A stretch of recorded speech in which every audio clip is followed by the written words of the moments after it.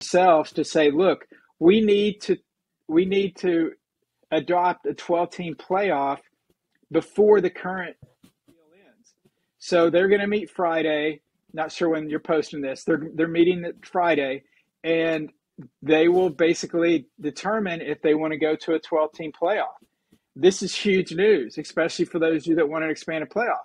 Yeah. So what it would mean is we would have a 4-team, if it goes through, and I think it will, we will have a 4-team playoff this year and next year, and then we would have a 12-team playoff after the 24 and 25 regular seasons.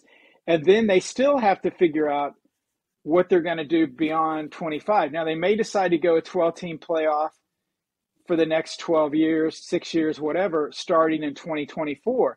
But this is obviously huge news, and 2024 is a big year because that's the year USC and UCLA go to the Big Ten.